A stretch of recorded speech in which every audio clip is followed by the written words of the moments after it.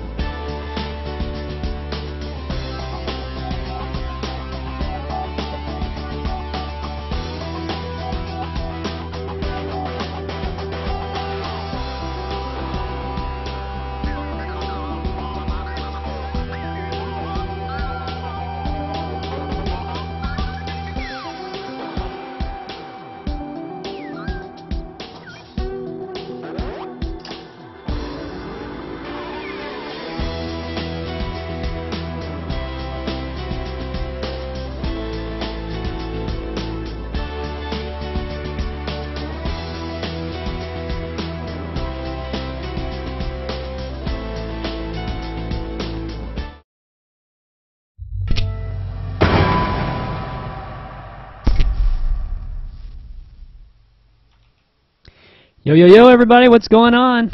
Welcome to ChanmanV's Pro Corner, where pros come and show us how it's done. This is episode 61, and today we got a day show for all you EU viewers. I know I don't do this like super often, but you know, I try my best to have you guys be able to check out the show, and particularly when we have two EU guests, it makes, you know, obviously the most sense. It works out best for the guests. And today, you know, we have two EU guests. Today we have the pleasure of having two Zergs, both from Team Western Wolves. We have Ziktomini, who recently won the WCS UK championships, so, you know, national champs for the UK. That was an amazing tournament. I was watching it and having it was Tastosis casting and some of those awesome games. It was really an amazing weekend. And then we have his teammate, Western Wolves' SortOf, whom a lot of people might not know, especially in the NA, might not know SortOf quite yet, but he's one of those guys that are like just on the cusp of really doing some incredible things, and you know, you'll see him in a lot of the qualifiers coming up soon, and I'll have these guys talk a little bit about what they have upcoming and what tournaments they'll be playing soon. But yeah, I don't want to really call this an up and coming show, because you know, these guys are really good. Just people just don't quite know about them yet, so we'll kind of call it an in-between type of show. So hopefully you guys will enjoy their play and hopefully learn a few things in the show. Let's see, before we get started, I was going to make one quick announcement. So, you know, before we kind of dive into everything, I just want to say, I know that this weekend's a really crazy weekend, but CSN and I are doing our first My Favorites Bracket Series tournament this weekend. So it's going to be on Sunday. It's going to be at 1 p.m. Eastern. And what it is, this series, it's really about it's really all about the community, all about you guys. And what I mean is, it's a tournament series where you guys sponsor the tournament. You guys provide the prize pool, and you guys pick your favorite players, like your 8 favorite players, and then basically myself and CSN, we just do the rest for you. We make this happen. From a marketing standpoint and a stream, like production and everything. But we have a community member Zycause who's going to be doing the first one, and I just want to let you guys know about it so you guys can maybe check it out. And some of the players that are going to be involved are going to be Empire's Cost, Empire's Beastie, EG Machine, EG LG Gamer, Infinity 7's Axelav, Absolute Legends Baby Knight, Snoot, and I feel like I'm forgetting somebody. Who am I forgetting? Is that 8? Actually, oh, and QXC, Complexities QXC. So those are going to be the 8 that are participating, and hopefully you guys come check it out and support our series. We'd appreciate it. All right, let's get started. I'm going to bring on the 2 guys here.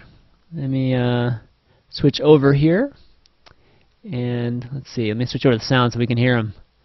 No point in doing it if we don't hear them. Hey, Rick, Nick, how's it going? Hey, it's going good.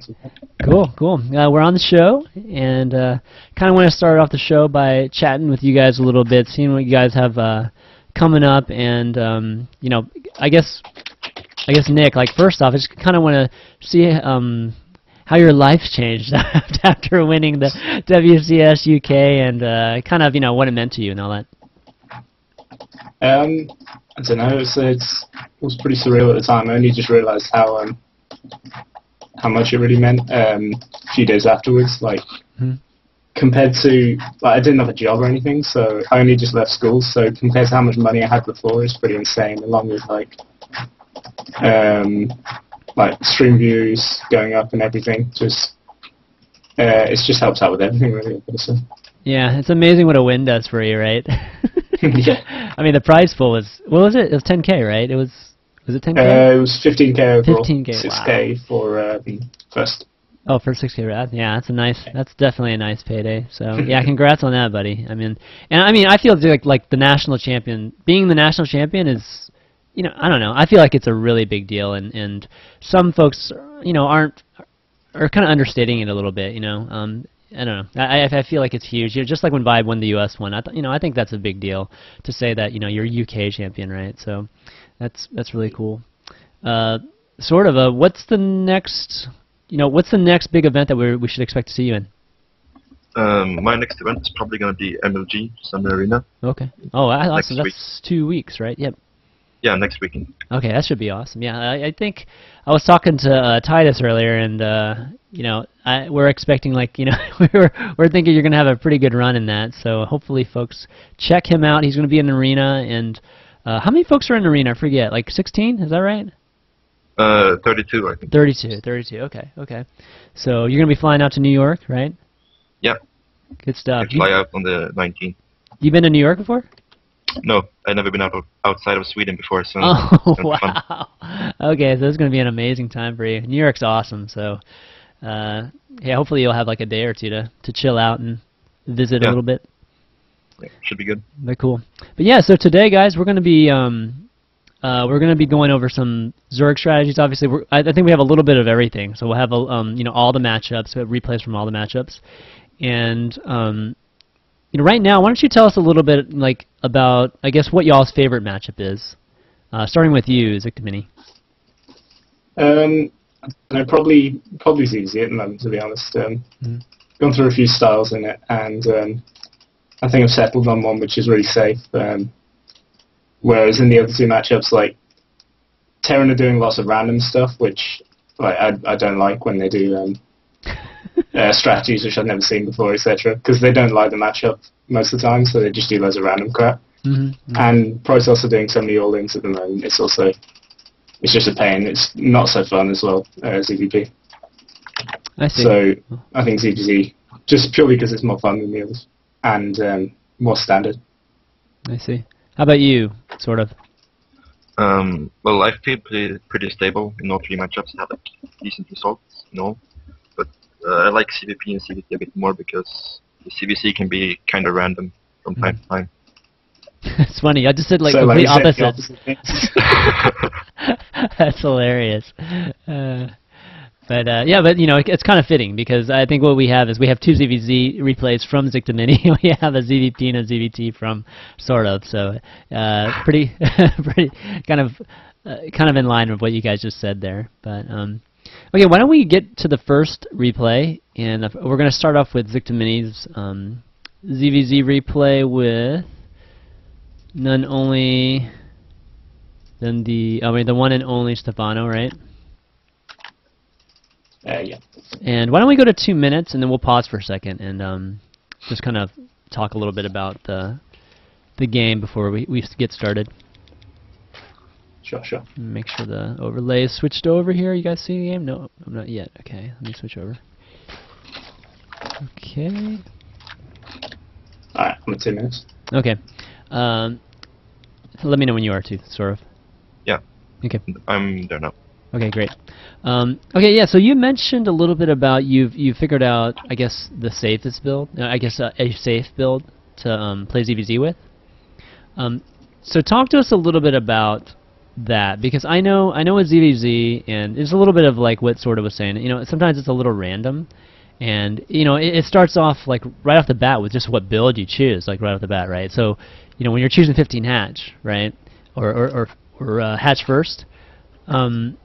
It seems like, you know, you can lose to the coin flip, which, you know, if some guy comes with a, you know, 8 pool, every one of their drones, it's pretty darn hard to hold that 15 hatch, right?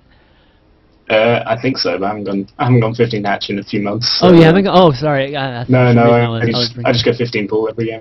Okay, so you go 15 pools. That's kind of what I was alluding to. So you don't think it's worth going 15 hatch at all? Because I see a lot of pros, you know, they'll kind of have to. It probably is. I feel like is, but I prefer just to have like one build for every matchup. I feel like in a best of 3, it's really important to like have a lot of different builds to use. Mm-hmm. So like you don't get like blind countered or stuff like that when you're playing best of 3, because that can really just like make you lose really hard. Right. Yeah. But like for like a ladder play, just a safe standard build order is really good. Mm-hmm. I see. So you think it's worth taking the 15 hatch kind of, I guess you could say, quote unquote, risk instead of just 15 pool, you know, like 16 hatch? I mean, that's really not that much worse, right? That build itself? No, the 15 pool, you don't get, it's pretty much the same economy as 15 hatch. It's a little bit worse, but nothing major. So you can do it and it's pretty safe versus everything. So 15 pool is a really solid, safe build. Okay. Yeah, that's the way I see it as well. Like, if they go 15 hatch or 16 hatch, you might be a tiny bit behind, but so it's nothing you can't play back on. Yeah, it's better than just like losing like, I don't know, 20% of the time or something like that, right? Like, yeah, gotcha. Okay, yeah, I just kind of want to start off with that because I think a lot of folks don't realize why sometimes when you're watching a series with pros, they'll open 15 hatch sometimes and open 15 pool sometimes, and it seems a little random as to why they do it sometimes. But okay, great. Why don't we? Well, actually, why don't you talk about this? You know, just kind of what style you're going to be playing in this replay a little bit before we start, so that they have some viewers have some expectations. The style I played this game wasn't. It wasn't like the newest style I'm playing now. It's it's less solid probably, but it's better against certain styles. It's like you go 2 base and take your 3rd kind of late, but go double evo upgrades for your roaches, so you go ranged and carapace. So it's safe against all in, but it can be hard to hold the 3rd versus like mutas without either the early layer or the really early 3rd. So because with the early 3rd you can get queens crossing everything. And the early layer you can scout, get infestors, put spores and stuff. Okay. And but it's like really good against styles like Ling Infestor, which is what Stefano did in the first game, and I thought he might do this game. So that's what I went for in this case. Okay. Okay. Why don't we get started? In 3. So 3, 2, 1, go. On just normal, so faster. Sorry, faster speed. All right. Yeah. Okay, so 15 pool, and are you gonna? you're going to go 15 hatch or 16 hatch here? Probably? Yeah, 15 pool, 16 hatch, and then okay. 17 gas to get the queen up. Okay, 17 gas to get the queen. Okay, that's good. It's pretty standard. It's safe against everything as long as you don't like let them build a spine or something while on your creep in the part you can't see. So do you typically build an early bane nest too? Just kind of precautionary? Yeah, like okay. early as possible. You go speed straight away, and then with the next 50 arrows get bane nest. Okay. And do you leave 3 on gas? Yeah. Okay. I was considering putting 2, but I think now that I go for the fast layer as well, it's better just to get 3. I see. Okay, it looks like Stefano was going 15 hatch here, right? Which, again, we were talking, isn't that big of a difference. No. It's just, you know, for viewers, 15 pool, you know, keeps you safe against any early pool, kind of all-in builds. Here, so. I like to get 2 Zerglings ASAP when I do 15 pool, just to scout and force him to make a couple of Zerglings to defend his drones. Okay. Yeah, that's like the general thing that you should do in ZZ, I think. But Stefano, like, he's obviously going to think that he's a lot better than me, so he's not going to want to. He's not going to want to like cheese in the final game. So I thought there's no need to scout him. Well, that would be pretty surprising if he cheesed you in the final game. Exactly. Wow.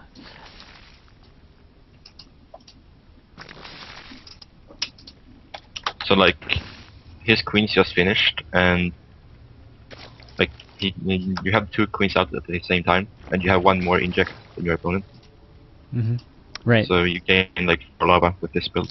Yeah, that's kind of where this build catches up, right? Right when basically that inject, that second inject you're talking about comes out. Exactly. Gotcha. But the backside of it is that you can't afford build to use your lava ASAP. You have to wait a little bit. But got it. Yeah, there's a little bit of build up in minerals, right? Yeah. Gotcha. Yeah, just these little economic, details is what a lot of these pro players are able to decipher which builds are better than others. So it's really cool. Yeah.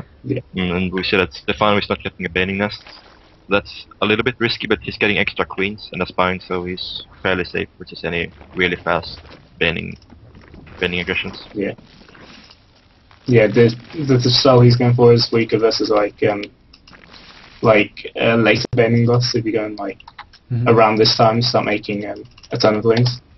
Yeah. Then he probably actually just dies with it. He's basically weak from this point until he gets his upgrade finished, pretty much. I see. I see. From any all-ins. What do you think of the builds with anywhere from like 6 to 8 queens? I don't know. I'm not that big of a fan of queens in Zerg vs Zerg. Yeah. I feel like you can't really use them in an offensive way, so you kind of force them to play in defensive if you go heavy on queen. Okay. So I prefer not to make too many queens in Zerg vs Zerg.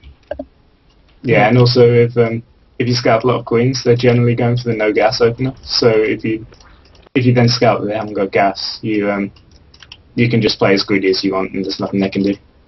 I see. Yeah. Well, they'll be stuck on 2 base for a long time.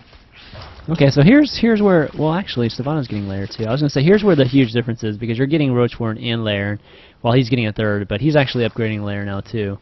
And that's kind of where these builds really kind of split into different tech paths. So talk to me about these lings that you're making right now.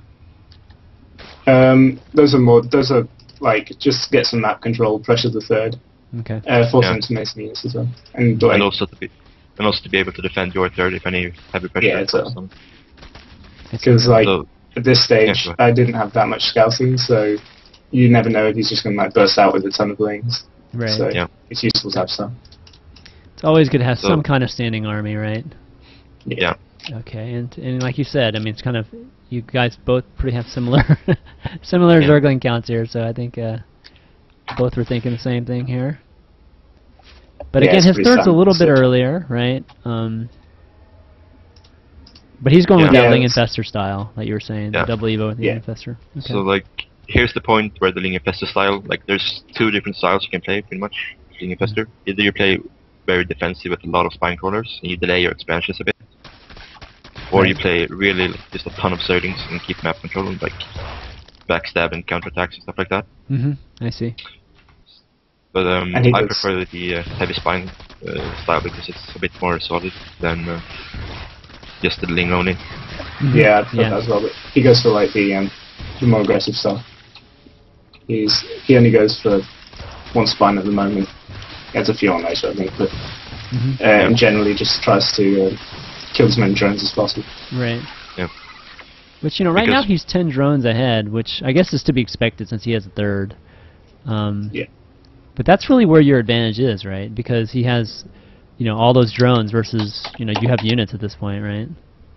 Yeah, essentially. Like, there's a few timings which in which the Ring Infestor's weak versus Roach, and one of them's like before you get the Infestors out, and the other one's as you tech into Ultras, but before they come out. Yeah. And this one's like just before, Infestors are done. So although his Lings are good versus the Roaches with the upgrades, like I've got Roaches with Burrow, etc. Like you see there. Yeah, I love how you're using Burrow because I feel like Zergs are delaying Burrow these days, so it's. I think Burrow in ZVZ is like the most important upgrade you can get because there's just so much you can do with it essentially, especially in Roach versus Roach. Like just regeneration after fungals is just ridiculous. It makes fungals useless. Yeah. If you don't kill them outright. Right. So like the thing about the Ling Infestor style is you will have better tech and better upgrades. So it's okay to cut back on economy. Like you see, Stefano barely has any drones in the minerals, and he's third. Yeah. Yeah, but he's making spines now, so like all he wants to do is stay alive until he gets ultras out, and then he pretty much win. There's no like solid way to compete into the late game with Ling Infestor. It's just way too good once it gets to the 3-3 once and you get ultras. ultras, you win. Yeah. I see. So what Mini wants to do is just like try to kill him before ultras, or at least cripple him so much that he can't do anything once he gets ultras. Yeah, and but as you see, he's cutting economy, so he's got a few less drones at the moment. But you really want to cut economy even more. You want to get like a few more than just 4 spine crawlers. Yeah, you want to have like this is kind of unsafe. Yeah. So I was wondering if okay, so you pushing in here. What do you think of this right now? I mean, I kind of want to get your thoughts on was this kind of what you wanted to accomplish there, like getting a lot of the fungals out, like just using a lot of the infestor energy? Yeah, partially. Okay. But I've microed pretty badly in that fight as well. So like 1 or 2 times my Roaches clumped up too much, and if that happens once versus infestors, like you're gonna lose them all because they can just chain fungal them down. But overall it went okay because all the links died. So he's got to reproduce those, etc. He can't produce drones to make more spines. So with Roaches with +2 attack, it means they 2-shot Lings as well. Yeah, so the next timing that I'll hit before Ultras still will become like a lot more strong. I see. And now you have infestors too, so. Yeah, which just shred Lings. Yeah. How many fungals does it take to kill a Ling? It's like 2, right? Yeah, they go down to like 1 health or something. Yeah, it's so lame. Okay, so you back off the infested turns there, right? You fungal infested turns? No, not in this case, but in like major fights, if they throw a ton of infested turns down, it can be good fungal. Yeah. I see. Okay. It's like really subjective depending on the.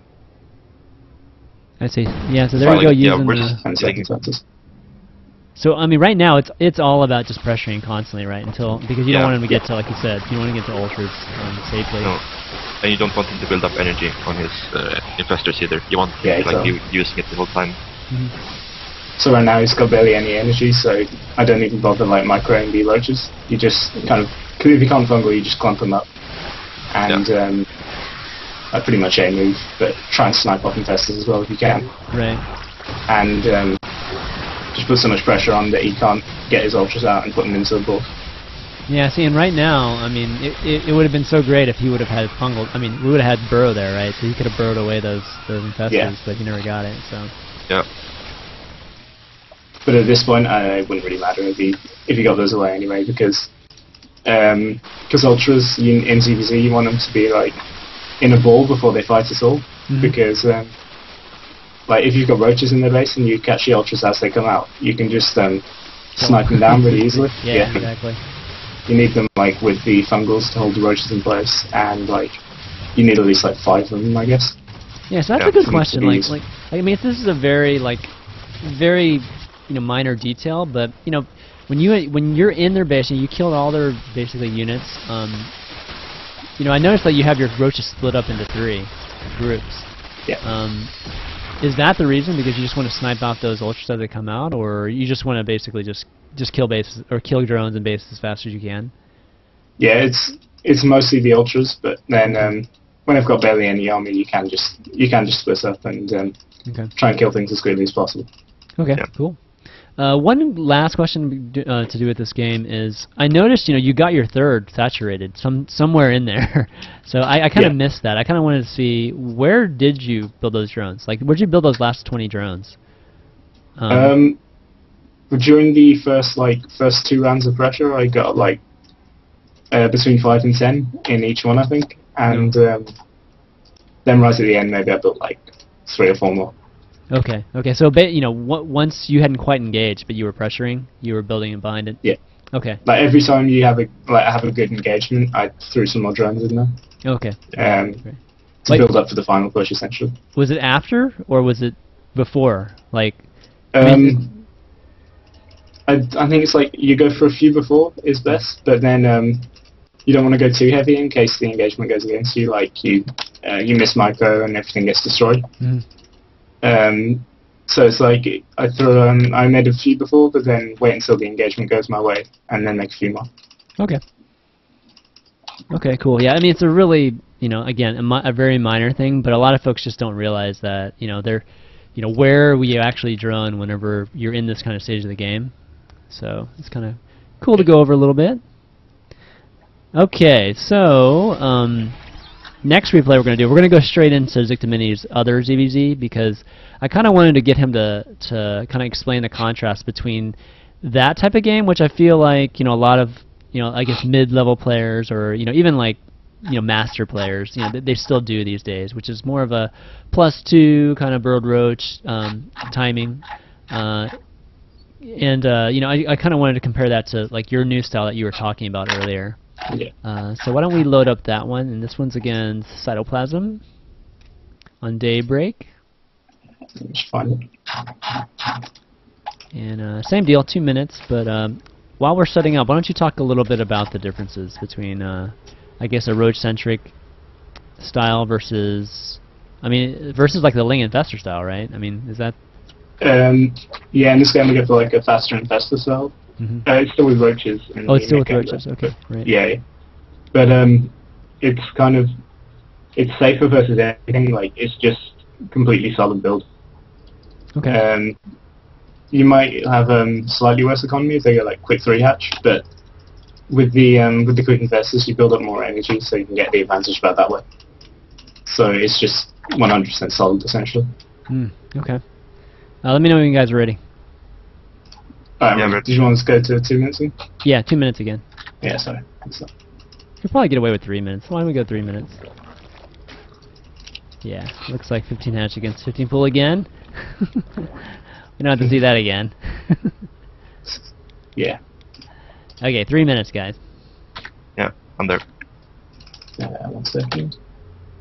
Yeah, I'm there. Okay, here we go. 3, 2, 1, go. Alright, taking your gas at... I guess it was 18 that time, right? No, no, it's still 17. 17.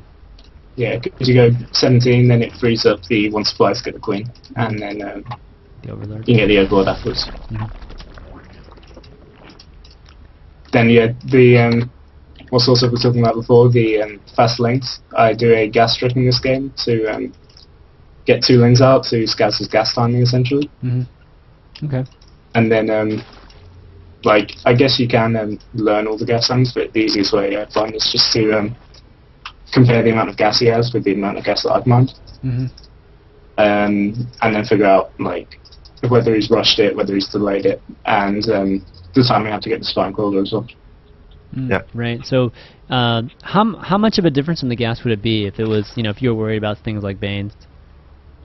Yeah, that's like if you're like behind like 100 gas, then you need to worry a little bit. But if you're only like 50 gas behind yourself, then it's not a big deal.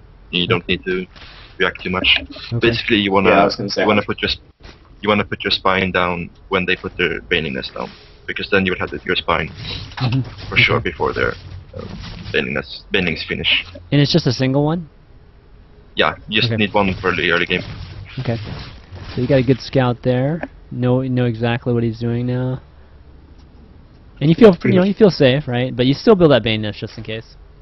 Yeah. It's always good to have two banelings, like early game in case they do a slightly later ling bane, and also in the mid game when you're trying to set a third. When you're trying to set your third, it's good to have two banes to try and hold off any pressure. Yeah. It's also good to have, like, sometimes they will hide like 20 Zerglings and then move out with everything at the same time. And then if you don't have banelings, you don't have time to build up any army to like use it. So. Yeah, that's the worst feeling in the world, man. Yeah, that's an all-in as well. Like, if you scout and then they're taking all their drones off gas and they've just mined 100, like, you should just almost assume that they're going to do that, because that's the most common thing that people would take all their drones off gas for. Yep, that ling all in. That crazy ling all in. Cytoplasm is playing the fast third style. Okay, yeah, so third before layer, right? That's kind of what you're talking about. Okay, so tell me, kind of talk to me about the differences between this. Like, I think it's getting close to that point, right, where it's gonna. Well, like, yeah, go ahead. Oh, I was just saying where it kind of breaks off from what you did last game. Yeah. I would have liked to see Ziktomini get his gas a little bit faster this game, but he's gonna be a little bit gas starved, I feel, now. Yeah, this was actually probably I think the first time I ever did this build. So but the differences between the builds are, like, you see, he still doesn't have any tech. He's still on just hatchery tech, so he would have a really hard time dealing with like Mutas if he'd lose his third. That's pretty much, if you go for Mutas, your build you want to be able to deny their third with the Zerglings before Mutas comes out, so that you can deny it again when the Mutas come out, which is the fast third. So with his build, he won't be able to get out Infestors or Hydras or Overlord Speed or anything. He will just have Queens and Spores to defend Mutas. So he would be very locked down, very immobile. Yeah, I see. Okay. But this fast third is really good versus like any sort of roach style, really. Yeah, that's pretty much why I don't go for the fast third every game now, just because the muses can kind of counter it. Yeah, fast third is also good versus Ling Infestor, if you can keep your third. That's true. I see. The gas times we were talking about earlier as well is nowadays I go for the gas like exactly halfway through the layer being complete, because it allows you to get enough gas to not be gas starved, sort of. Yeah, so right now you're getting basically all your upgrades right now. You're getting Burrow, you're getting Pathogen Glands, Roach Speed. Still droning though, so you're really just, I guess buying time with just this Ling Harass. You're never committing to anything, any real attack here, just... Yeah, it's like, right now he won't have enough troops to be able to move out, and if he does, I can just build some roaches and crush it in there, so... Well, one Ling was chased off that roach, man. Scary Ling. Okay, now you're taking the third. Yep. But or like, your third done. this when you're playing with the fast third, they would have a like really late roach speed, so they can't really move out and do any aggression versus you. So you're like really safe to play greedy behind it with like just a few speedlings. I see. So you see, like, he's only making infestors and drones right now, which doesn't really do much, like straight up engagement, but. Yeah, you want to get the infestors as early as possible as well for the exactly. The energy. Yeah. So at this point, I mean, at this point, you're basically catching up in drones, and he's trying to catch up in tech, right? That's really the difference here. Yeah, pretty much. Yeah. Okay. So I feel like the game's going to even out here in a second, right? Yeah. Yeah. Okay. I think it generally ends on like me being slightly less in terms of economy, but the infestors are out earlier, so they'll have more energy. So in a fight, I'll be more cost efficient, so it kind of balances itself up. Got it. Yeah. Okay, and that's where the huge difference is. Yeah, just having like maybe another round or two of fungals. Yeah, that's huge. Yeah. He's definitely got a lot more roaches than you. Yeah. Yeah, 25 to 8, but infestors are like so good in terms of like defensive position that you can generally use fungals to hold them off and buy time and kill the roaches as well. Okay, he's 1-1. Y'all's upgrades, upgrades are pretty similar. You have Burrow though, he doesn't, so that's there you go. Got that huge clump there, so huge. Burrowed that one infestor that was up front too, very nice. Yeah, no, like I mean, taking care of your infestors. I mean, there's so many people that don't take care of their infestors properly. So. Yeah, it's really important to keep them alive. Yeah. Infestor count in CVC is like pretty much the main thing. It's game changing. If you keep your infestors alive compared to someone who loses them. Yeah. Are you rallying larvae here into groups? Yeah. If you control click the eggs once you've made them, you can then. Just shift grouping. Got it. Pretty much everybody does that nowadays now, right? Yeah, I think most people know that. I also think that you need a macro hatch. I always get definitely. I'm getting it now, but it's definitely a bit late. I think like you always need it when you're going this style, because when you're making infestors and you make a ton of drones, so your minerals start building up when you're not making any mineral heavy units. Yeah, right now I've wasted minerals. Okay, remind me to ask you about the timing of the macro hatch here, because I want to talk about this this infestor harass that you're about to do, because you kind of broke off 3 of your main infestors, like with the most energy to do this. Did you? But I guess you still feel safe against the attack without it. A lot of times most people just get caught up with feeling like they need their whole army to defend their attack. Yeah. Like I would be 100% safe if I had no money, but it's slightly precarious. But I can still hold it off even though I've macroed kind of badly. And then like in terms of using the most high energy infestors, if you send infestors with only about 50 to 75 energy, the harass is pretty much useless because you can just kill that many infested terrans with just drones. So if you want to do it, you kind of need to send the high energy infestors. Yeah. That's also like when you're playing CVC, if you have infestors, you can always have a little bit smaller army if you're playing in the defensive position. I see. You don't have to have like the same amount of units as your opponent. Yeah. As long as you have the better concave. It looks like you pretty much put him in an all-in situation too with that infestor attack.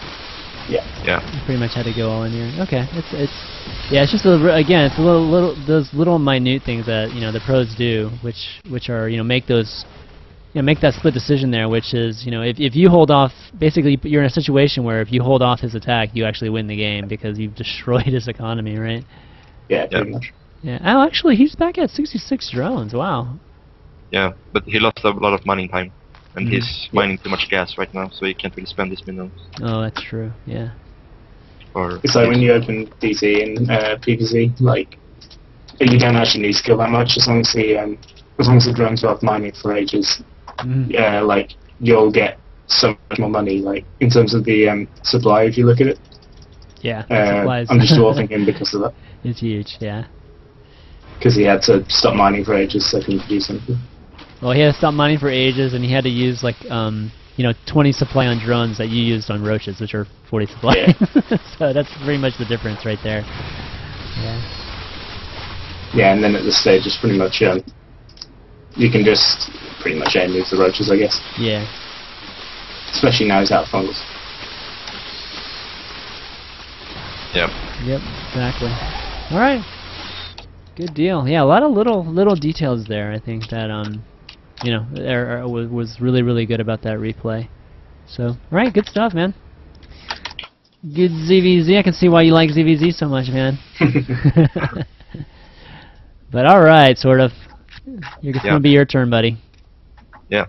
Why don't we load up the Max Roach one? Okay. Oh, I think I'm covering something here. Oops. Okay, while we load that up, let me update you viewers on what we're doing. We have wW.Ziktomini and wW.SortOf on to discuss some Zerg strategies. And we just went through 2 ZVZs with Ziktomini, kind of discussing the difference between, I guess the first one was more of a 2-base Roach, kind of +2 timing. Not really timing, but just +2 a type of style against a Ling Infestor Zerg. And then the second one was basically you getting to Infestors earlier, but still, again, Roach Infestor. And really discussing the differences. It's the Panda one. It's the ZVP one. Okay. Yeah. And let's get to... I think we can do 3 minutes again, right? We're probably safe to do that. Actually, we can take our time on this, and this is only 13 minutes, so... So 2 minutes. 2 minutes. Yeah. And then we'll start on faster. But yeah, viewers, if you enjoy what you're seeing, have never seen the show before, you know, feel free to click the follow button. That's you know, on the Twitch channel here. Not your thing, that's cool. Just hopefully you enjoy the show today. But this replay, why don't we talk a little bit about it before we actually get this going? You want to explain the replay a little bit, sort of? Yeah, sure. Basically, I'm doing a version of the Stefano Roach Max at 11 minutes, but with drops instead.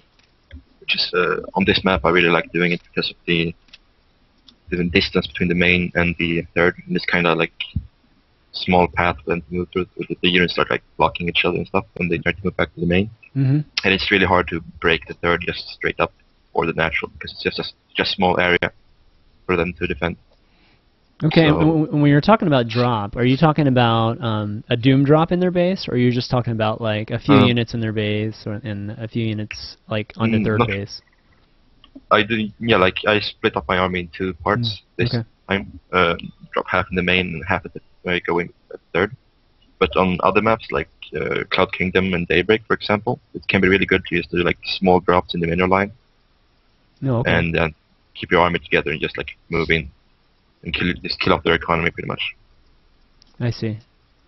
You mean move in just from the front, or yeah? You mean you use the small drops as a distraction, and then you move in either in like 2 parts. You move into the natural line into the third, or just keep everything together. It's just going to be really hard for them to defend everything. I see. Okay. Great. Yeah, definitely the multi-prong. I guess it's a way to do a multi-prong attack without going muta. Yeah. Especially on this map, because it's like you said, like everything is just so close to each other. Yeah. What are your thoughts on actually the Doom drop in the main? You know, basically forcing them to come up the ramp, and yeah, go ahead. Do you think that like the 12-minute max Doom drop is any good, or I mean, like what are the huge weaknesses to that? I haven't really tried it too much. The weakness, I feel like it's if they're prepared for it, you kinda can't really do any damage at all. And if you go for it, you risk losing everything, and then you don't really have anything to fall back on. I see. But I don't know. I haven't tried it so much, so I don't have that much experience with it, so I can't really comment too much about it. I usually go for like smaller drops. Okay, cool. Yeah, let's go through this. And the one thing I wanted to focus on is really the build in this particular game, because a lot of people obviously heard about the 11-minute Roach max and even the 12-minute Roach drop max, but I don't think people know like what order to get everything. Whether it's like the third or the third queen or the macro hatch or the gas timings. So that's one of the things I wanted for us to focus on this replay. Yeah. Okay, cool. Let's get it started. 3, 2, 1, go. Okay, 15 pool, pretty standard. Yeah. That little harassing probe. So annoying. So basically, you go for a 15 pool and a 16 hatch. Mm-hmm. And if he blocks it and you can't put it down, you just get your overlord and queen and Zerglings out. Okay. If you can, you want to place the hatch before making the queens. Oh, nice. Good reactions there. Do you ever take the third instead? Yeah, sometimes. Okay. If they block, like put a pylon or something. Mm-hmm. But I think definitely getting this hatch is the most efficient, right? To getting that max roach. Yeah, exactly. Quickly. Okay. Yeah. Like, just getting this hatch gives sort of like a pretty massive advantage, really. Mm-hmm. Okay. Because you can, you won't oversaturate your main at all, and it's a lot smaller travel distance. And if you want to take your third and then send them there. Right. Yeah, it hurts your economy less in later on to transfer to the third, but to transfer to the third early game can hurt your economy a bit. Yeah, exactly. Okay, so basically you get your second queen before your third hatch. Okay. And you. Yeah. So 22, 23. Okay, 23 supply. Drones in the main. Okay, so on 23 you built the third hatch. Yeah. And you really haven't let larvae sit for very long to do that, so that's good. Yeah, and now I just rally point drones from the main, so I don't oversaturate my main anything. Okay, yeah, so your main's at 16, which is perfect saturation. And then you're rallying to the natural? Yeah, natural, okay. So now I'm just spending all my money on drones and overlords pretty much. Mm-hmm. And I'm gonna get my third queen a bit later. I wanna pump out a few more drones before going into third queen. Okay. These overlord positionings are nice as well on the first two. Like, I guess you can use the one like in between the main and the natural to see the nexus and kind of boost some probe production and stuff. Yeah. And the one behind the gases to check the gases. Yeah. Yeah, exactly.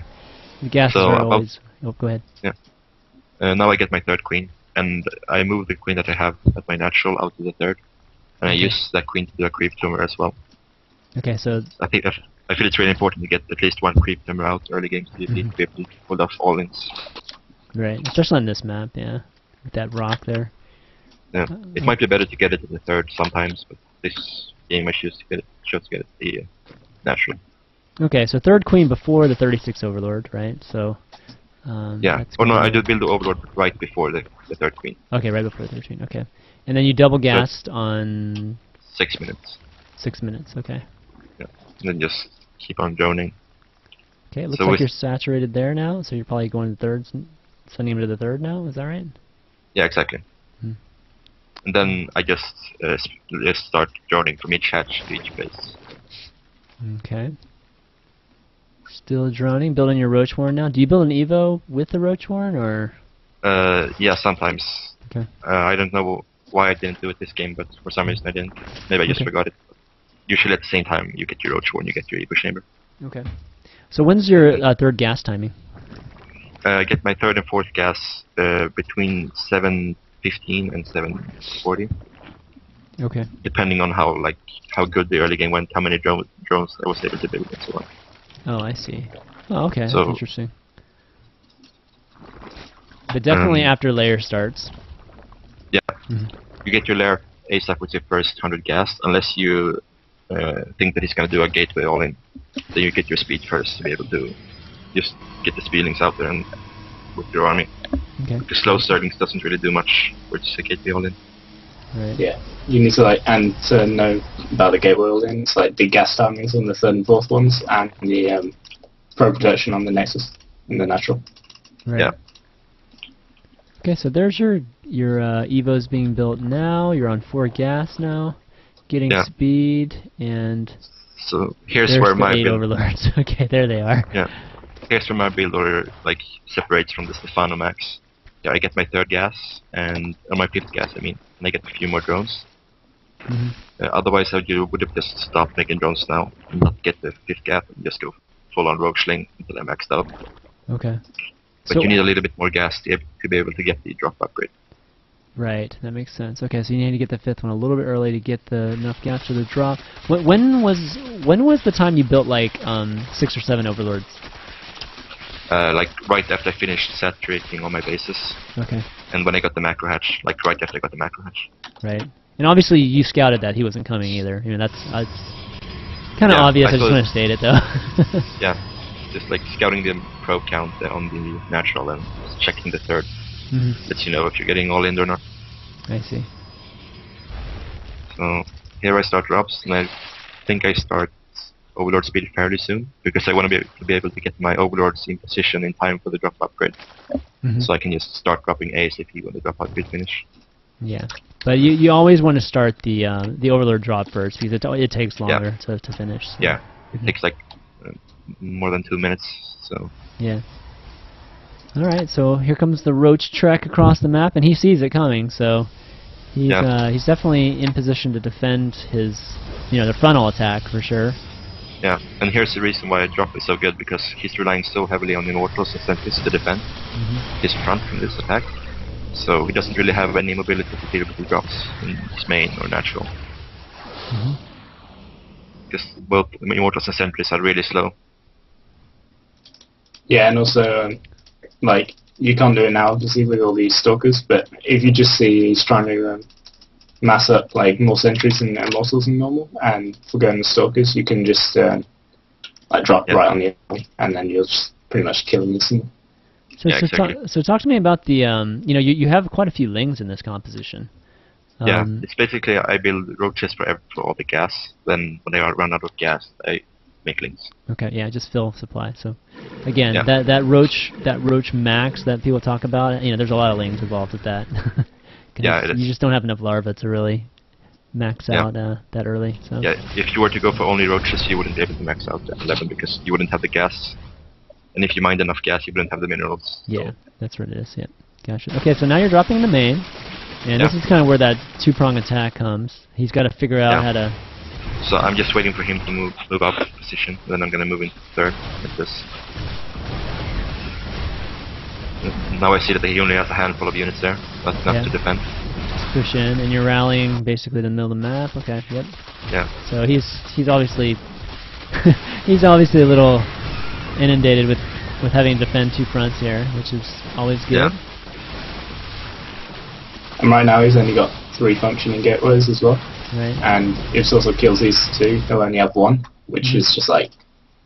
it means if you keep just putting on pressure, he's got nothing to reinforce with. Right. So, good stuff. Yes, GG basically. Yeah, definitely good stuff. So no burrow in that build though. No. Okay. You can get it if you want, but then your max will be later. Yeah. Yeah, obvious reasons. Yeah. Yep. Okay, great. Yeah, hopefully you viewers taking notes. Hopefully we'll at least have a VOD now, to reference this build. So that was kind of the main point of doing this replay, so that folks could really hash out the build themselves. But okay, great. Why don't we? God, man, we're doing great on time now. We're almost going too fast, and I might have to like snag another replay from you guys. Yeah, but sure. why don't we go into the 4th one? It's going to be a ZVT against Braddock. Yep. Actually, the new Empire Braddock, right? Braddock, eh? Yeah. So.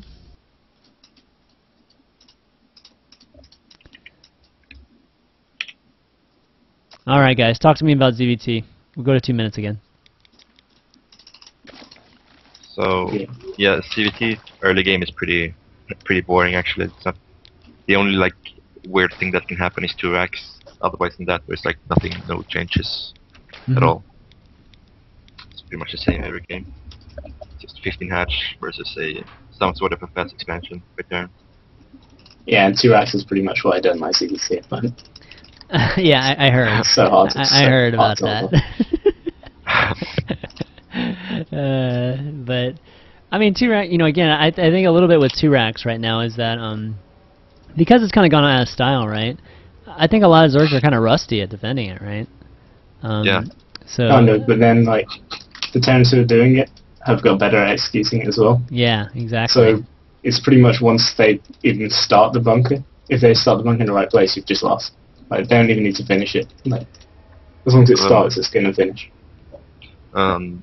Also, like with versus 2-Rex, it's really important to get scout off at their main, at their SCV count. Then you will know like how hard they are committing to it, and how early the Rex will come. Right. So you have to send that scout then. Yeah, I feel like you do at least. Like if I weren't afraid of a 2-Rex, I would never drone scout in a CVT. Like I always scout around to try and find like the positioning where they could have hidden the 2-Rex as well. Yeah. So like I'd always send a drone to the 3rd on this map, for example. Right. Okay. I send my overlord to the 3rd at this map, but I send my scouting drone like just to poke out at like common spots for proxy Rexes. But I guess we can start the replay. Yeah, why don't we start up? 3, 2, 1, go. Right, and there's your scout going out. Yeah, I mean, I think there's a lot of Zergs right now that don't scout, and yeah, I just can't see how that's safe against 2-Rex, and that's probably why a lot of Terrans are 2-Rexing again. So yeah, at least once in a series, right? So yeah, it can be really strong. With this style, if they don't 2-Rex, do you guys get like the 6 queens, that type of thing? I'm not a big fan of the 6 queen build, but I do like a kind of a variation of it. I get 4 queens, but I get earlier link speed, so I have like Zerglings to deal with, Hellion run-bys and stuff like that. I see. That can happen. Yeah, I try and mix it. Pretty slow. I do love the one thing I do love about the 6 queens is that the creep spread is just sick whenever you have 6 queens. You get basically the same creep spread with 4 queens, but it's not as good. I see. Like the difference, it pushes out in the map at the same speed, but you get like more coverage with 6 queens. Yeah, and if they do clear out some, you still have extra tumors, right? To remake it. Although, yeah, if I lose my queen in the mid game or something, I always build a new one to make sure I can always rebuild the creep. I feel like that's really important. Yeah, to be able to fight the Terran army. It's definitely good. Yeah, I kind of remember Ziktomini that I remember one of your games. I think it was against a Muslim or one of the Terrans. I just remember your creep spread just being such an important part of that game.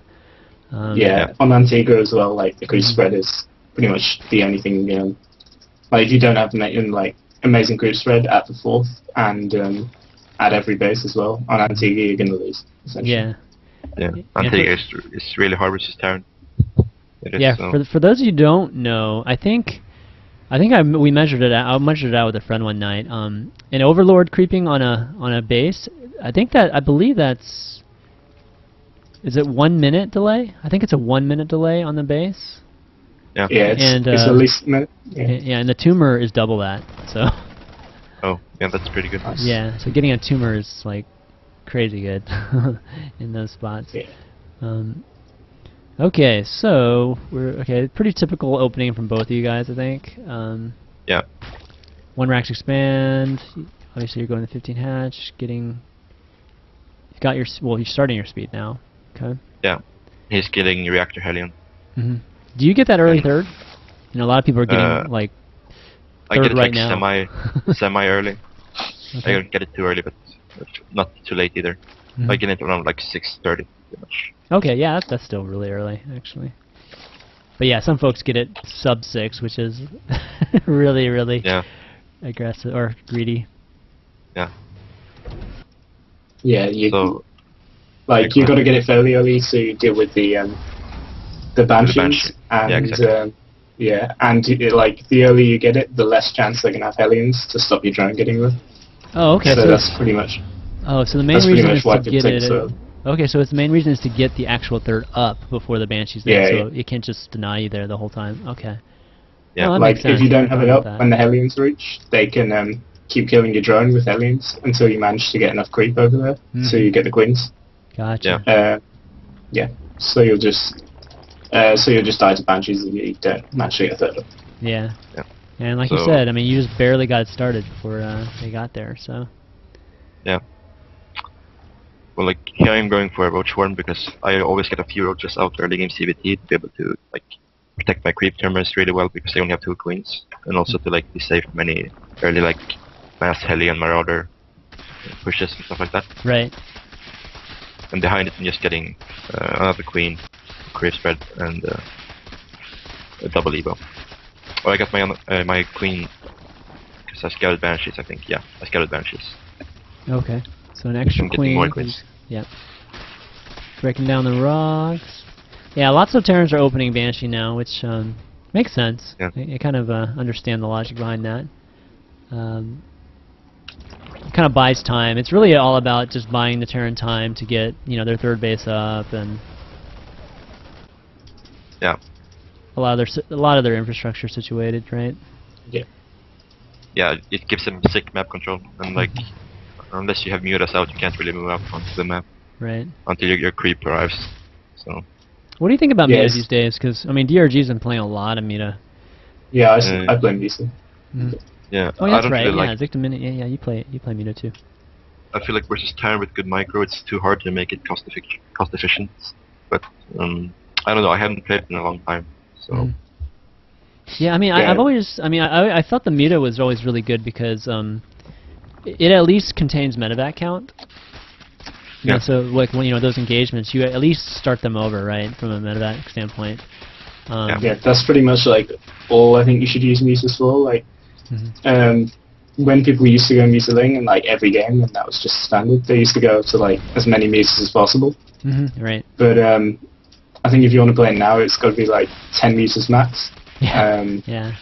And then you just go like ridiculous amount of Ling Baneling. While transitioning into like infestors and then ultras, ultra broodlords, so you can keep switching between them for like. Right. Yeah, Ling Bane is so good. I mean, like by itself, it's really good. Yeah. It's just not really good when you have medevac healing and they got like 2/2 or 3/3. Yeah. Good stuff. Okay, so you got roaches here. Talk to me about roaches. So my game plan in CBT is usually just I defend any early game harassments or pushes with Roach Link until I get infestors out, and once I can start making infestors, I just completely stop making roaches. Okay. Focus only on infestor and Zerg. Okay, so if he doesn't come attack with if he doesn't come attack, what do you do with those Roach and Links? Do you just wait until you max, I just stay passive and try to like kill up the hive, because like there's no reason to be aggressive to a Terran in the mid game. I feel because you want to hit broodlords. That's your like goal with the CVT. Oh, I see. Okay. So you That's just like, make sure it's completely different to Mute style. Yeah. Yeah. So like and then like with Mute style, you want to play like really aggressive, try and keep trading, use the Mute skill and medevats, and then be cost effective with the links and the bendings when they haven't got medevats. Right. And yeah, it's like completely, it's like the exact opposite style to Infesting. Yeah, I mean they both work. It's just that's why this matchup's kind of neat, it's because I feel like there's different styles of playing where where the other ones are kind of, I think like ZVP is kind of going more towards late game again, where these a bunch of mid games, at least from the Zerg standpoint, like we can't do much with any mid game attacks except for maybe like what you just showed us, that roach drop. Yeah. So like now this is a really passive game. Like we're both just sitting back and macroing up. Yeah, so but basically he wants. Is sick, man. Yeah, it's okay. He didn't do much to take map control, so when you get map control as Zerg, this is what happens pretty much. And also, what he wants to do right now is probably hit a 2/2 timing, 2/2 upgrades before broodlords. So what I want to do is just take up the broodlords, get my expansions up, and make sure I can at least delay his push until I get broodlords or kill it off. I see. He seems so marine heavy here. It seems, I don't know, it seems kind of funny given that he probably knows you're going to infestor here. Yeah, I would like to. I would like to see a second factory. Oh, yes, one. Yeah, I would like to see a few more tanks. 5 really isn't enough. Yeah, exactly. So here when I see him move out, I just max out on links. Yeah, this just seems so weak. I mean his attack. Oh. Yeah. Oh, he got 2 investors there though. Oh yeah, that was bad miss rally. Yeah, and that's the thing. The Terrans all focus the infestors with their tanks these days. So yeah, gotta. Yeah, these orcs have to really be so careful. Yeah. Losing infestors in Zerg versus Terran is really hurts you a lot because you need to save all the gas you can for broodlords. Right. You don't want to waste gas on rebuilding infestors. All right. Looks like so his reinforcements just got here, but oh, he's unsieging here on your creep. Yeah. Oh my And I'm god. setting up our flank. So Yeah. Oh my gosh, that's crazy. He didn't even wait for the creep to clear it. Oh. Yeah. That was a really Not risky good for position him. for him to take. yeah. But he's got his So here I he's just- got his marines clumped up pretty well there. Oh, there's the fungal. Yeah. So basically, I just kept my infestors back until the tanks were dead, so if they wouldn't die. So they went in and just like fungal all the marines. Right. So I guess what your point is there's no reason to send your investors in the initial attack until the marines kind of, because the marines are always behind the tanks, right? Because they wanna be the last guy standing. So Yeah. you just wait until that happens and they bunch up again. Yeah, because if you move in, like sometimes you have to move into fungal, like clumped up marines, but you want to like keep your infestors as much in the back as possible until the tanks are gone.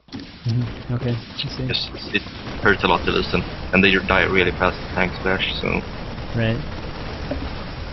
That was it was a really risky position from Brassuk as well. Like, yeah. also doesn't really play bending heavy styles, but like if he did just add a bending nest in and had some bendings, he could have. And if he just got us around, he would have just like instantly won the game. Because Brassuk was just like, standing on his creep in the middle of the place which you can easily surround, and he wouldn't have been able to do anything. Yeah, he even unsieged on his creep, which was I felt like was crazy. I mean, you could have just went in right there. But even if he is sieged, and then sort of just decides to engage with bendings, he pretty much just lost. So at this point, he's really far behind because he has no fourth base.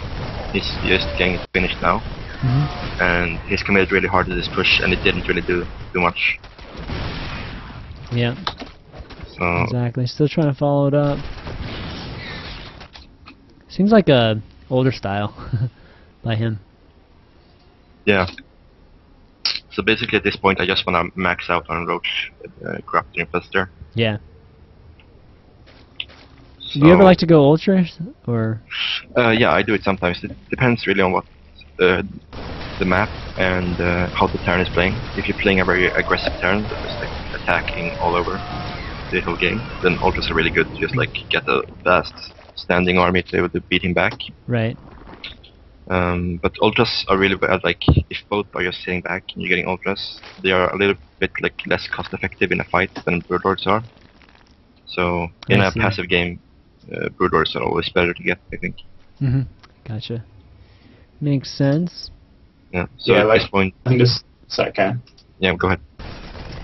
like I think there's two reasons why people get ultras, and one's because it's like it's a lot easier to use them, and the other is that they're quicker to get out than broodlords. So yeah. If you need some quick defense, ultras will pretty much destroy timings if you have them out in time. Yeah. And yeah, SortOf was going for that second. Uh, Sorry, yeah, was talking about the second one. He was going for broodlords instead this time. Yeah. All right. Looks like Brian's taking his fourth, and I Yeah. mean you're just building that giant broodlord count at this point. Yeah, And I don't really want to attack at all. I just want to sit back because this kind of composition is really hard for the Terran to deal with, cost effective, unless they get ravens out and a ton of Vikings. Yeah, I mean, I like how you've put like one or two spines and a spore at each base, because one of the things, one of the negatives of having the Broodlord army, especially on this map, because it takes a little bit of time to traverse the map, is that it's so slow, right? Yeah. So that drops can really hurt. And yeah, spores are actually really effective versus drop to like clean up the medevac so they don't just run around forever. And you have to move your army there. Yep. If like the medevac dies, you can just clean up the drop quite easily. So. Yeah, definitely puts a timer on the drop that they have to respect. Yeah. So. Yeah. So basically, I'm just maxing out on Broodlord right now, and what I want to do is I don't want to like try to remax again on Broodlords because it will take too long and be too expensive. So what like for Terran, they need to commit really hard in order to counter Brood Lords. They need to get a ton of Vikings, they need to get Ravens, and like only focus on Marines. So what I do is just like when I start attacking and I start losing units, I just repopulate on Ultras. Wow. Okay. How do you deal with these drops? If you have like no lings at all. Yeah, like this is really annoying. I had an Infestor in my main to be like prepared for a big drop like this. Right. But it's just like when you have only Brood Lord, it's really annoying to deal with big drops because you're so slow. Right. You have no exactly. fast units at all. Exactly. So do you think it's better just to cover your bases with static, or maybe just save some supply for lings? No, you can have some supply for lings, but if we're just big drops, lings just kind of melt. Yeah, true. At least when they're alone, so static defense is really good to have in the late game. That's what I feel at least. And also, I'm getting a Nitro Swarm here. Right. Because I want to be able to plant it close to my army at the front, so I can reinforce really fast. I see. So I don't wait for the units to run over. Yeah, people don't. Yeah, people don't use Nidus much these days, but as a form of reinforcement, it's really good. Yeah. So here I'm just preparing for the engagement. I'm splitting up my Brood Lords so they don't get like shot down by it's called Hunter Seeker missile. And yeah, just slowly engaging. Making sure I keep my Infestors in the back so they don't die. Because they're what keep my Brood Lords alive. Yep, spreading out your Corruptors too. Yeah, lots of Ravens, like later game Ravens these days are becoming popular because Ravens are actually such good units. Alright, here we go. Yeah. Point defense rolls are really good versus Corruptors. So. Oh, nice spread. Only one Hunter Seeker in each of those Corruptors. So good. Oh, there's those PDDs you're talking about. Should you kill the PDDs first, or? Well, you don't really have anything that can kill them because they don't take damage from Corruptors, like until they're out of energy. So when they're out of energy, it doesn't matter anymore. Wait, they don't take damage from? What? Well, like, but they block the shots from Oh, Corruptors. you're right. So You're right. I gotcha. Once they can fire at them, there's no point really anymore because they're out of energy. Oh, that makes sense. I didn't even think about that. Okay, right. So here you can see he's only building Vikings and Marines right now. So my Ultras are going to be really effective. Yeah. And I'm building 8 of them right now. That follow-up's going to be real good. Taking out some expensive Ravens there. Yeah. Ravens are not cheap, really well. man. Yeah. It's really a cost-effective fight for me. So he's on like 120 supply and can't afford any new army, and I'm maxed on a bank. Plus you have a better economy than him, so any fights like that means like the remax is going to go favorably for you. Yeah, that's the really tough part about you know, some Terrans have been talking about going Sky Terran recently against Zerg. But you know what, Sky Terran's really tough if you don't have that BC count because just the ground units will just crush you. I mean, especially when and you also like I feel like ground Terran takes a really long time for them to build up. So there's really no reason for the Zerg to sit back once they hit that max army with Brood or Corrupt Infestor. Yeah, you should just like keep switching between Ultras and Runes as much as possible. Definitely. Yeah, that trade just before with the huge Raven Brood Lord battle, that was so good for you. I mean, he had to win that decisively, and he didn't even win it. So no. Yeah. But he was really far behind from the earlier build. Like he got really late 4th and made it really hard to push. That didn't do much at all. So. That's true. See, this is where the Ultras kind of get in trouble right here. I feel like the attacking bases, they are just the worst. I mean, it's they really are. they're so terrible when it comes to like when they get inside the base. That you just running around in circles and each other. Yeah. This game is pretty much over. Yeah, pretty much. And like once he lands all his Vikings, you can just laugh because then you just build some Broods and he's got no Vikings left. And Exactly. And if he stops that, he's like even the odd chance he stops that, he's lost. He's going to lose so many Marines. So you just go back into Ultras even, and he's just dead. Yeah. Yeah, and that's where you're kind of like one step ahead the whole time. Like you're anticipating, you know, his retaliation to what you're showing right now, right? So. Yeah, exactly, because I don't have to react what he's getting, but he has to react what I'm getting. So right. That means that I can control the game pretty much. Yeah. So I think you built every single Zerg unit in that game. Yeah, maybe right? you Except the Hydras. Oh, you didn't build a did. yeah, Muta or Hydra. Right. Very true. Very true. I don't know if I'll ever see you build a Hydra in this matchup unless it's Heart of the Swarm. Yeah, maybe. Maybe fast Hydras, really? Come on. Versus Terran, I don't know, but versus Protoss it could be really good. Yeah. I'm not sure. I'm not sure when you're at high tech whether you want to be getting Hydras. Yeah. Well, that's true, but I mean, wait, Viper's not high tech, is it? I'm not sure. It's layer, I think. Yeah. Yeah. Absolutely good, but Hydras still not sure. Yeah, that's true. All right, so we got time for one more. You guys want to do one more replay? Yeah. You got me? Oh gosh, these guys are European players, and oh man, it is. Sorry about it, guys. I don't mean to be shaking my head at viewers, but it just drives me crazy when there are good players out there that you guys just don't know about. And yeah, Ziktomini, he won the WCS UK, and he's sort of been you've been playing all kinds of online tournaments and doing fairly, pretty well in all of them. So both these guys are great players. They're both from Team Western Wolves, and you'll be seeing these guys. I'm telling you, you'll be seeing these guys doing a lot of good, big things soon. So, okay, let's switch over to the overlays, and we will load up one more replay. You guys just doing so well, just blowing through the replays, man. Should I get one or should Zikto? Up to you guys. Zikto, you want to do it? You Or can go give him that? I haven't got any which stand out on this account, so you go. I got another one which is Barak, but it's pretty much the same. The same thing exact now. same game. Yes, try to get something different.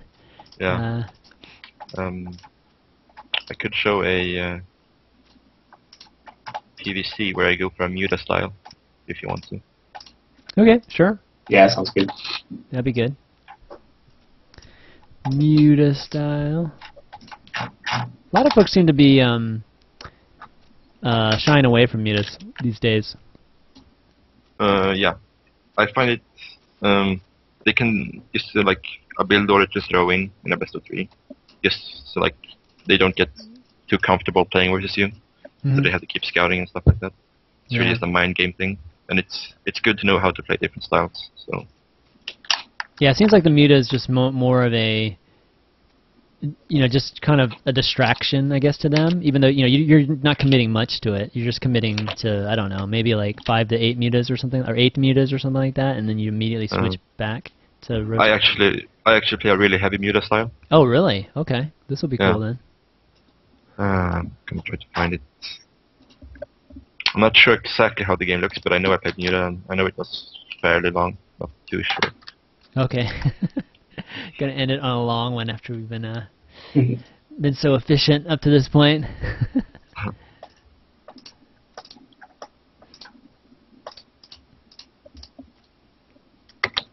Good stuff. Yeah, guys. In the meantime, while we're trying to get this set up. Oh, actually, shoot! I just realized my overlay is not updated with your Twitter. Follow these guys on Twitter. Their Twitter is @Ziktomini and @wW.SortOf. And you guys on Twitter much? Yeah. Okay. Okay, awesome. Yeah, definitely add these guys. You guys need more followers. You can add me too if you want. For sure. @ChanmanV. Okay, there we go. Cloud Kingdom. Okay, downloading it real quick. Yeah, so it's a 22-minute game. So. Okay, sounds good. Should we downloading. skip the 2 minutes or? Yeah, I'm still downloading it, but yeah, why don't we go to 2 minutes? And I think that's going to be a proper amount of time. I'm looking at the stream chat. No giveaway today, guys. We're gonna be doing a giveaway next week. I only do giveaways once a week, so we'll do one next week. But we're going to be doing a Q&A session right after this. So, guys that want to ask Ziktomini or sort of your your own question, want to talk to him live, you can add me on Skype. My Skype ID is ChanmanV, and you can call in asking your questions. If you don't have Skype or don't want to call in, you can ask your questions in stream chat too, and we'll answer them. Okay, going to 2 minutes.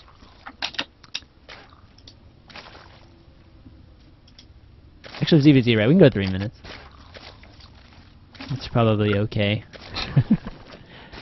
Not gonna miss much here. Okay, I'm there.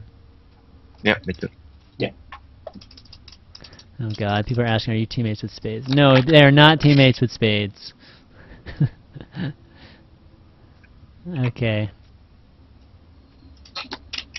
Here we go. Ready? Yep. Okay. Yep. 3, 2, 1, go.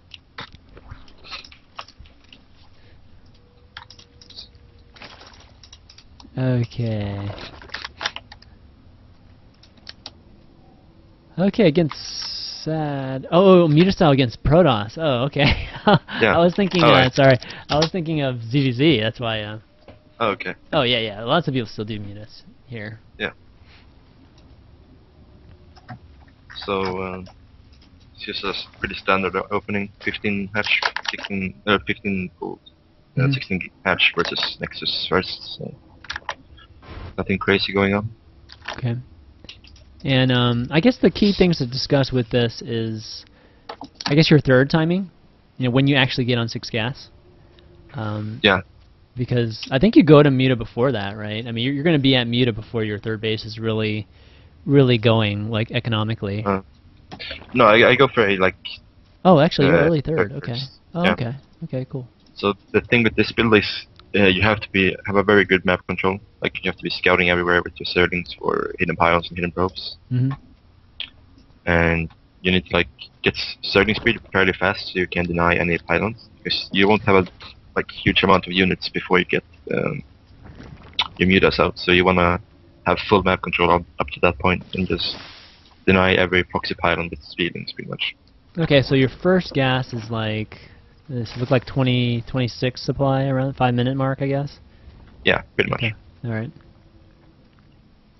And also Good to with know. this style, you have to delay your third queen just a little bit because you're getting the gas, which cuts into your minerals just a little bit. Right. Okay, so you get Yeah. speed first. When do you add on the rest of the gas? Like once you start layer, or? Yeah, after I've started layer, I add on the rest of the gas. Okay. I go up to 2 gas before, or like right when I start layer. Gotcha. I just add them on as I get the minerals. And the I guess the counter build to this for Protoss is it the gateway push, like a 7-8 gate? Probably Yeah, 8 gate, I that's- think. Yeah. Yeah, if they do that, it's all about if you can deny the proxy pylon. I see. If they get up a proxy pylon, it's really hard to do anything, but if you delay it, you're in a pretty good shape. Yeah, particularly on this map. This map is really tough, right? Because Yeah, so many like small spots where they can hide probes and put pylons. they can hide, and not to mention that there's no. I mean, I feel like you either choose to spine your third, like you have to spine your third, like in a pretty large opening there, or you have to spine your natural, right? Yeah. Yeah, this is a tough map. But Yeah, chasing I find the this map stalker? really hard versus Protoss on Yeah. on a whole because of there's so many tight chokes and high grounds for force fields and stuff like that. Yeah, exactly. Oh, my overlay. Sorry, guys. Screen switcher's not working for me today. Sorry about that, guys.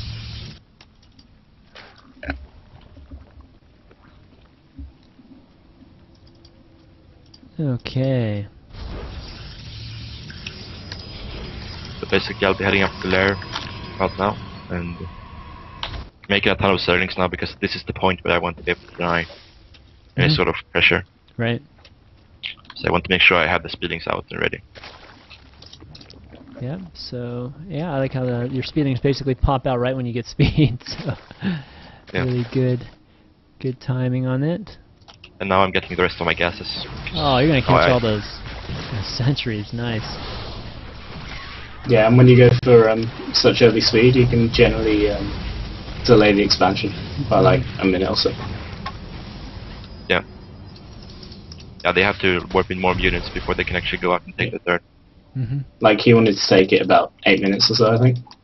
Yeah, pretty But much. it's probably going to be in about 30 seconds to a minute before he can actually take it.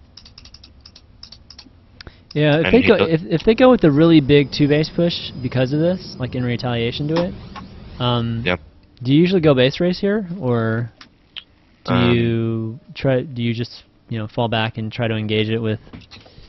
It really depends on the army that they have. If you feel that you can beat it, then you can just Stuff it. Okay. like, stay defensive. And also it depends if you see that they have like a full wall off and sentries behind, and you can't get your surgings in really.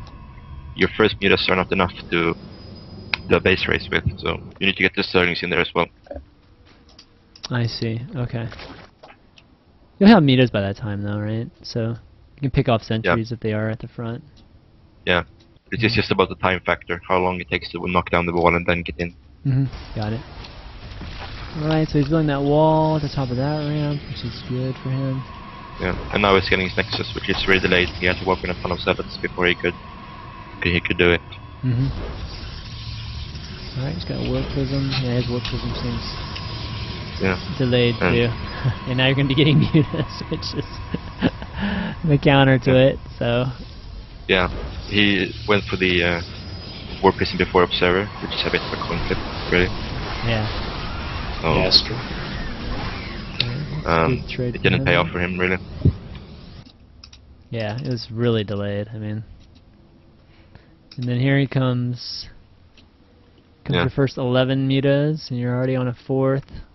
No threat to the 4th either at all. No, when you see them taking a third, you know that you're completely safe. And any push they're gonna do is gonna be really... And here come the mutas right when that happens. Yeah. Oh god, look at that. He's like, oh shit. Yeah, that was How many that was drones did he kill insanely there? risky. He killed like 1 drone. Oh man. Yeah. That's gonna be the extent of his damage. Maybe he kills a few more lings here, but... Like, that Overseer is actually the first time he's followed scouting he saw, so he was playing really risky and doing that without any information. Yeah. Yeah. And now he scouts my Spire, but it's a bit too late. Yeah. He canceled his Nexus? You canceled his Nexus? Oh, I didn't see that. Oh, yeah. You forced him to cancel it? I didn't see that. Cool. I don't remember, actually. I don't think so. Wow, okay. Hopefully he didn't accidentally do that. That was pretty bad. Yeah. Alright, so you're going to take that fight. You got, what do you got? You got like 11 against 4 Stalkers. Yeah, that's a good fight, right? Yeah. Oh, with the cannons though. These are like the little decisions that I think a lot of people screw up right here. Yeah. Like not sure whether to fight or not. Yeah, with mutas you basically only want to take fights that you're like 100% sure that you can win. Like, you want to lose as little mutas as possible. Yeah.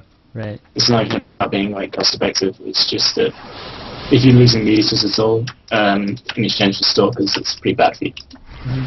I mean, you're almost better off just not attacking, to be honest, to be safe, right? Because, like you said, getting to that massive muta count is just crazy. Comes like it's an avalanche for them. Yeah. Yeah. So at this point, I just want to make sure I'm active on the map, to make sure that he can't move out without me like forcing a base trade. If he moves out, he has to be prepared to base trade pretty much. But you're staying on muta though. You're not trying to go hive here or anything. So. No, I'm staying mutas for now because I want to make sure I always have enough to base trade. Okay. And when I feel like I get the economy to get maxed and also pick up the hive, I'll do that. Yep, Do you ever add banelings in here, by the way? What? Do you ever add banelings in? Like, you just drill the banelings? Yeah, sometimes if I kill up all the sentries, but not all the time. I do like the main strength of this is when you engage to like send lings and mutas and snipe all the sentries and then come back with a mass amount of banelings to like destroy everything else. Yeah. I'm getting a Baneless now, but he's pretty much for like if he attacks me, I want to Baneless in case I need to. So my muta count isn't too high, but I've done a lot of damage. Actually, a lot of probes, and yeah. Yeah, how many pros have you killed now? You killed 14. Okay. Yeah. All right, coming in again, kind of dual prong again. Yeah. And also he's forced to stay in his base. Yeah. But him staying in his base, I mean, is it? Well, I mean, you're getting trades now too, which is good. But if he wasn't getting if you weren't getting trades, I mean, his army just, would be continually building up here, right? And yeah. I mean, eventually you'll get to the point where you just can't engage that army because it's so strong. Yeah, exactly. So that's now I'm starting to tech up again. I'm getting infestation kit, and I'm gonna head to hive pretty soon, I think. Okay. But otherwise, he's still on a fairly small army, like isn't that big, and he's only now adding high tempo. Right. Yeah, so, I mean, I've definitely lost a lot of games, like in this position, believe it or not, because I just, it's like what do I do? I mean, it's like, do I keep building mutas, or do I try to get a hive and have no supply left to do anything with it? I'm just, if he moves out, if I see his army, I say, okay, I can beat that army, then I just kill it. But if I don't think I can beat it, I just go for the base trade. Okay. And he has to be prepared for it, and right now he isn't. He needs like a ton of cannons and high Templars everywhere in order to be safe versus a base trade. Yeah, and right now you're building spines too, just in case of that scenario where you